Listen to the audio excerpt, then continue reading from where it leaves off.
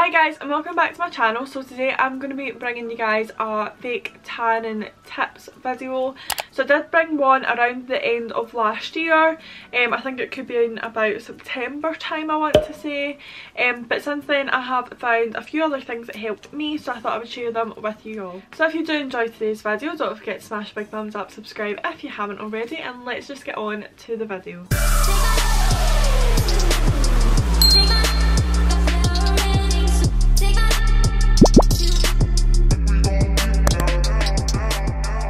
Okay, so the first tip that I would give you guys is to exfoliate obviously before fake tanning.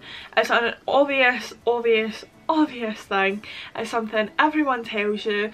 Ideally you want to exfoliate 24 hours before fake tanning, but if you're like me and even though you fake tan every single week and you know exactly when you're going to do it, you exfoliate more like 24 minutes and before you fake tan, let alone 24 hours.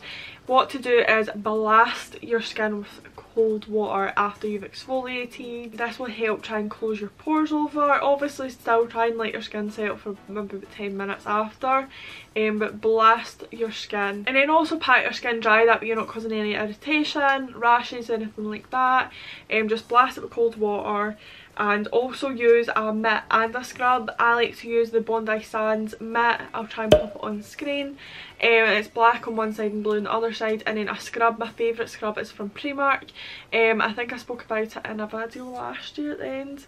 I might not have. It's I think $3.50 and it's a little tub, and it literally lasts about a month or 2 months. Honestly, it is the best, and it makes my skin feel like it's been polished and all that dead skin came off, as well as obviously using that mitt. So again, for tip number 2 is to shave at least 24 hours before you tan, but again, if you do it like me just before, blast your skin with cold water, pat your skin dry, to save any rashes or anything. Let your skin settle. Try and let your skin settle. Don't just jump out the bath or the shower and slap on some tan. Try and let your skin settle for about 10 minutes. Sometimes I try and sit up to about half an hour, but obviously it depends on the time, it depends what your plans are, it depends what you're doing.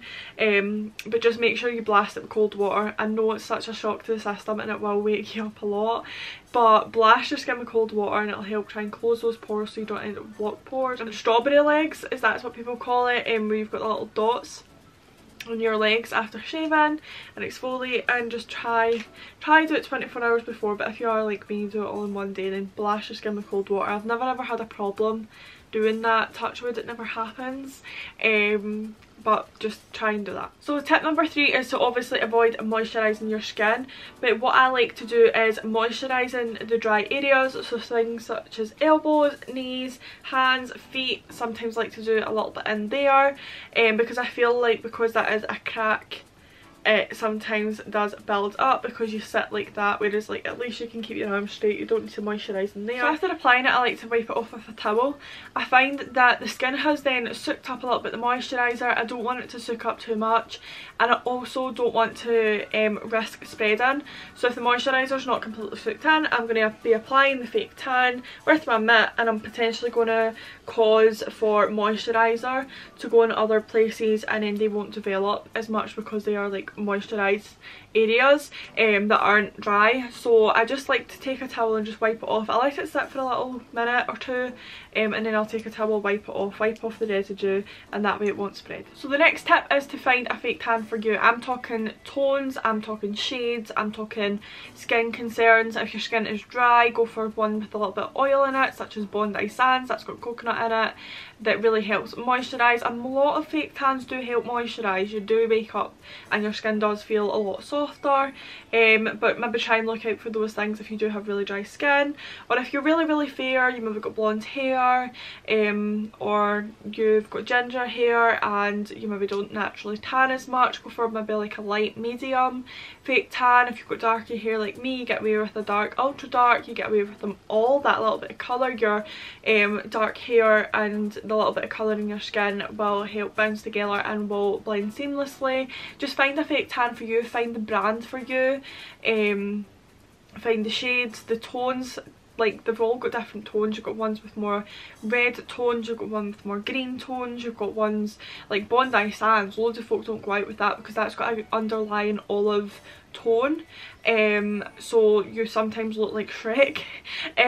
So a lot of people don't like apply that one in the morning and then go to work, whereas things such as like my Be Perfect one, I could have applied that and went to work and I would have just looked like I had a nice tan, whereas Bondi Sands I would have rolled up to work looking like Shrek. So it's just different things like that, different tones, different skin concerns and stuff like that. Just really do your research and don't waste money on tan that isn't going to go for your skin. So tip number 6 is when you're applying the tan, so like I'll do my left leg first, apply the tan in circular motions, and then I'll go over to my right leg. Don't worry about the lines, we'll get back to that. Go into my right leg, do the exact same, just make sure the full area is evenly covered, and then I'll go back once that's settled down a little bit, and then I'll pat it in. I find that when you pat it in when it's still really wet, you get that almost like you went over it with a sponge, so it's those little patchy dots, and it's not patchy, they're just lighter than the other areas, and then you're just potentially going to look either blotchy or streaky or anything like that. So just wait till it settles a little bit and then tap it out. Don't waste your time trying to get it all perfect before it dries. Just give it a little second just to kind of settle itself down, dry itself down a little bit, and then pat it out and you're fine. And also patting the tan into your skin can also make it a little bit darker. So tip number 7 is to shower until the water is clear. Don't come out until the water is clear. That's how a lot of fake tans end up with streaks. I know that from personal experience when I was younger. If I had to tell my younger self anything about fake tan, this would be one thing, because I used to always wonder why my tan was streaky. I always used to try different mitts, to try different tans, spent so much money, and it turned out I just didn't stand in the shower long enough. So definitely stand in the shower long enough. Try and shower it off with like lukewarm water, not cold, not hot, just like lukewarm water. That way you don't have the urge to like scratch or use soaps or scrubs or anything. Just lukewarm water and you'll be fine, and make sure that it's clear. Sometimes if I'm not completely sure, I have a shower and a bath. So what I'll do is I'll kind of stand out the way so that the water's coming clear and it's not touching me. Then I'll kind of kick all the water away and then I'll jump back in and then I'll see. Just a little tip. Obviously if it's another, like if it's an actual standing shower, then it might be a little bit more difficult with that. But that's just like my little tip for if you've got like a bath and a shower in one. So tip number 8 is it's okay to change your tan. I, for the last year, have used my Be Perfect Jacqueline Jossa collaboration fake tan, and I have recently discovered, I've never ever had this issue with the tan, but I've recently discovered streaks on my legs. Now this isn't from not applying it correctly, this isn't from dry skin, this isn't from not standing in the shower long enough, this isn't from anything like that. It's just me as a person has grown out that fake tan. As I said, I never had the problem. I began to think it was because my legs were dry until I used another tan and the problem never happened. Then I used a different tan, the problem never happened. So I presume it's just with that fake tan, which is so annoying because it's such a stunning tan, but it just means that I've got streaks on my legs. The only way to fix it is to use like a gradual moisturiser after, which does fix it. But when you're spending so much time and money on fake tan, you shouldn't really have to go the extra mile. You should be able to just come out of the shower and be able to like go and wear shorts and t-shirt and everywhere's seamless, everywhere's fine, nowhere's streaky or anything.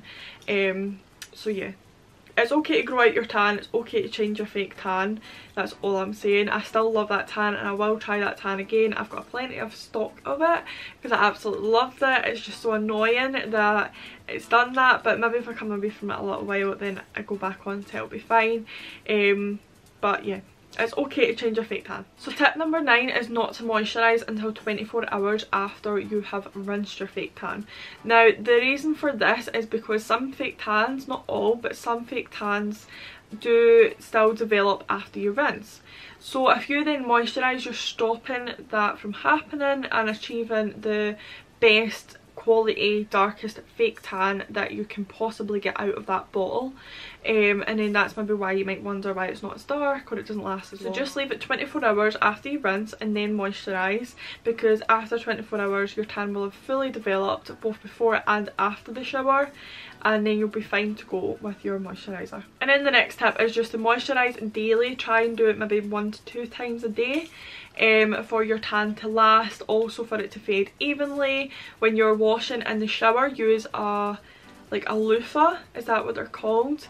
Try and use that for a gentle exfoliant, because that will help your tan come off evenly. You won't have patches, it won't just take your tan off, it won't just strip you back, but it'll give a light exfoliation, so your pores in your skin are still staying clear as well, and your tan is also, it's just kicking off a tiny little bit every time you shower, so that way when you're coming to fake tan again, you don't have a lot to come off. You can just give yourself a good exfoliate and then away you go again. So that is the end of today's video. I hope you guys did enjoy. Don't forget to smash a big thumbs up and subscribe if you haven't already, and I'll see you guys in the next video. Bye!